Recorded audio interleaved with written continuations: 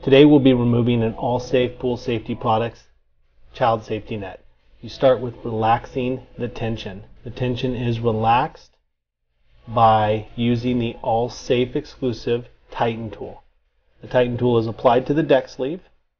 You now apply the Tighten tool line to the central tensioning system line.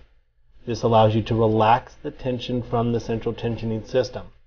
You see the pulleys opening and head towards the water.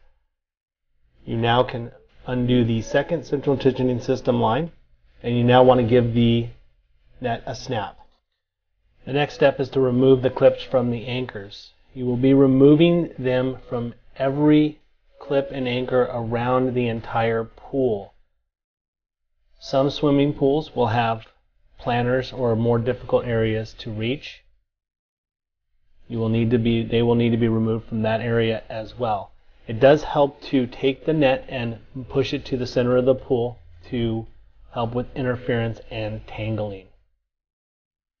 The next step will be to put the net onto the roller. You apply it to the roller and through the square. You now bring the roller in. If the net does catch anywhere, you will then need to uncatch it prior to being able to roll it on further. Once the net is even on the roller, you are able to take it and put it into its designated area. Once the net is completely removed, you are left with just the anchors that were needed or chosen for your pool. As you can see, we used the flush brass anchors here. Real removal time for this net was 4 minutes. It is important to note that the actual time to remove any individual net will vary depending on the size, shape, and access to the anchors around every individual pool. It will also vary depending on the experience that the user has in taking nets off and on.